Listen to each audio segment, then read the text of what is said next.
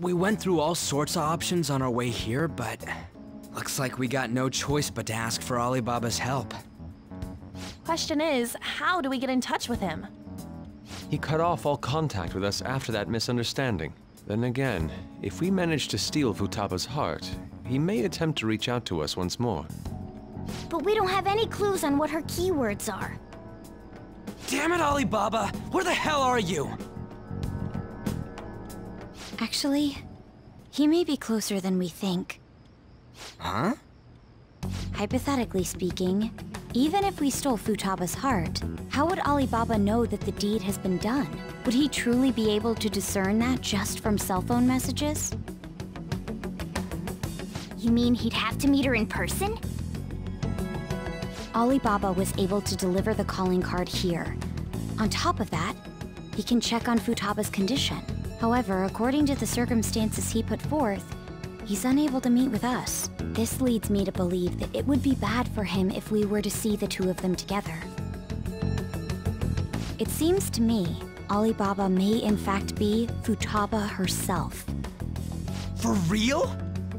So she's asking that we steal her own heart? Maybe she wants us to save her from the scars of her abuse. That would be hard to ask directly. I'd like to meet with Boss. He lives nearby, right?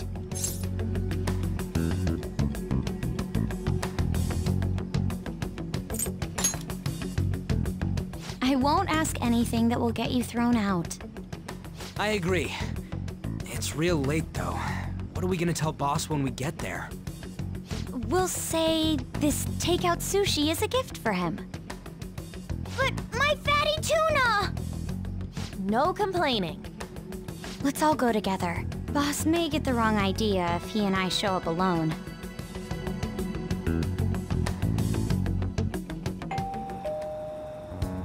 Nobody's answering. But the lights are on. Think she's napping? Even Boss would have woken up with how many times we've rung this doorbell. I would think Futaba would have answered by now if she were here too. Ah, the gate is unlocked. Dude, you can't go opening other people's stuff like that. But look, the door seems to be slightly open as well. I wonder why. That's rather careless. Whoa. It sounds like it's going to rain. We should get inside. Do you think that's okay? I don't know. Probably. My apologies, boss.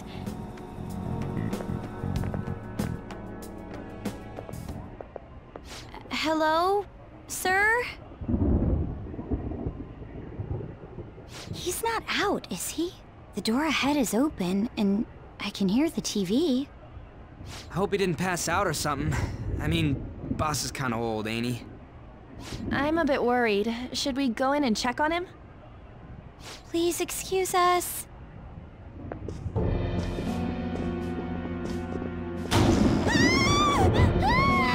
Scream? What was that?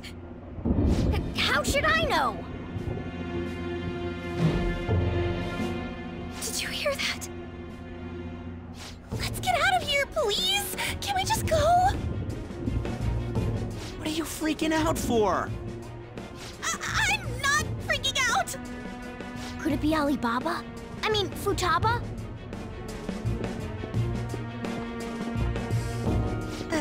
Sorry, can I hold your hand?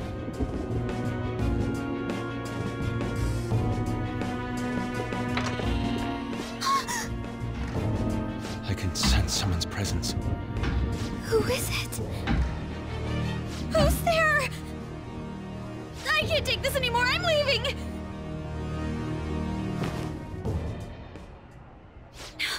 No, my legs won't move.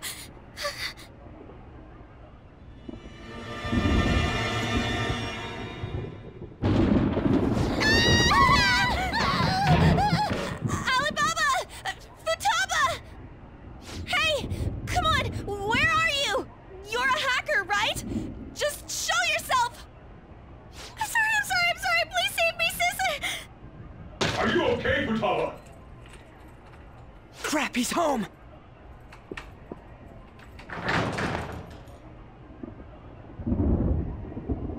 hell are you? Don't move! You hear me? I'm so sorry, sis. Somebody please save me. You? What are you doing in my house? You're... Oh, good evening, sir. We didn't mean to intrude. Nijima-san. Wait, are you two dating? We're just friends. Friends nowadays get that close to each other? But that's not it. This, things happened and... You kids are here too? We brought you some sushi, but nobody answered when we rang the bell. The door was unlocked too. We could hear the TV though, so we got worried you might have passed out or something. The door was unlocked? Yes. I do that sometimes. Guess I'm getting old. Excuse me. There's something we'd like to ask. You want to ask me? There's someone else living here, isn't there? Yeah, my daughter. Could she be Futaba Sakura? You told Nijima-san too? Is there any way we could meet with Futaba-san? I think we may have frightened her earlier, so we'd like to apologize if at all possible. Well, that's... Is she sick? No, it's not like that. I don't want you all getting the wrong idea. I shouldn't have kept this a secret from you. Let's talk at my shop. She'll hear us if we stay here. Now, where do I start? Futaba's mother and I knew each other long before Futaba was born. Her mother was a bit of a weird one, but we got along well for some reason. She was sharp-witted, somewhat stern, a little socially inept, but always carefree. She truly was a great woman. I see. When something piqued her interest, that'd be all she focused on. She always worked deep into the night. I thought that'd change after her kid was born. But having Futaba didn't do much. Even with that, she always took good care of her. Working and watching over a child at the same time sounds rough. I guess raising Futaba alone turned out to be tough on her in more ways than one.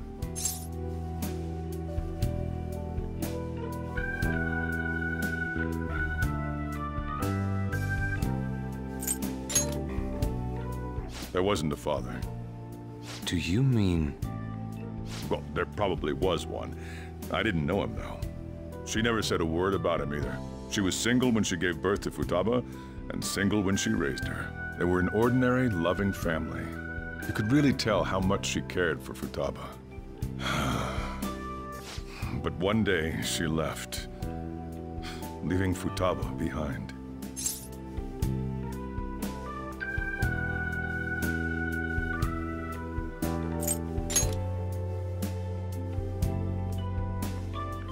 Yes, she committed suicide. Suicide? Threw herself into the street, right in front of Futaba's eyes. Shocking doesn't begin to describe that. It's gotta be devastating for a kid. So... Well, a lot happened after that, but I ended up taking custody of Futaba. First, she was so depressed, she wouldn't even talk to me. Was that because she couldn't get over her mother's suicide? I kept talking to her, though, and she started opening up to me, little by little. That's when I found out. Futaba blames herself for her mother's death. What? But why? That part she's never told me. I wanted to know what led her to believing that, but I decided not to rub salt in the wound. Then, a few months ago, she started getting real scared. Even when nothing was happening, she'd say things like, "I hear voices," and "Mom is looking at me." Visual and auditory hallucinations. Have you taken Futaba to a doctor? I wanted to, but she refused. Even when I had a doctor come, she locked herself away in her room. Since then, she's become what you'd call a shut-in. She won't take a single step outside the house, or even try to see other people. What about you? She doesn't even let me come in her room. That's pretty harsh. Futaba is, well, a unique girl. She's so quick-minded that conversations with her tend to jump from one topic to the next. It seems like she's always coming to conclusions in her head. There's a lot I don't get about her. So, yeah, her situation is why I couldn't let you in my house.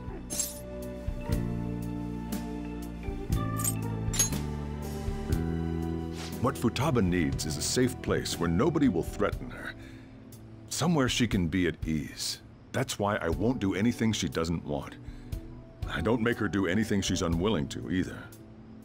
And again, I know that's no way for her to live.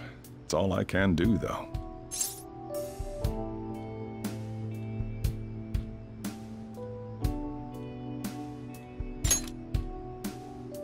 I don't know. She just asks me for things that she wants, like food or these complicated books. Well, that's that. So, can you just leave her be? I'm gonna head back then. You all had better head home soon, too.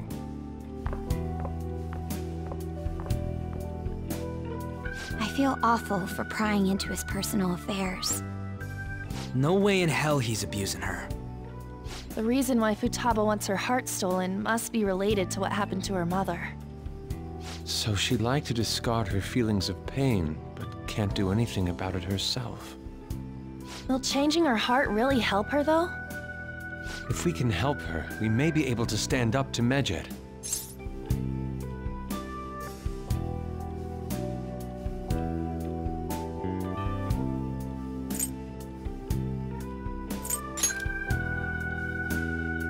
Hold on a sec. Do we even know if she has a palace? Let's check. The Futaba Sakura that lives at Sojiro Sakura's house. Is that gonna be enough? Candidate found. What the? She's got one. So someone can have a palace even if they're not evil? Hey, Morgana. Where's Morgana? I haven't seen him for some time. So, ever since we went inside Boss's house? Somewhere around there. He'll be fine, though. He's a cat after all. The trains are gonna be shutting down for the night soon, so we should probably be heading home. We have to go to school in the morning after all. Oh, right. The urgent assembly. An assembly? What about? Shujin has been garnering a lot of attention ever since Medjed called out the Phantom Thieves. So, they need to remind us not to say arbitrary stuff online and add more fuel to the fire. We gotta meet up for every goddamn little thing. Talk about a pain in the ass. I mean, it is our fault. Anyway, let's contact each other afterward.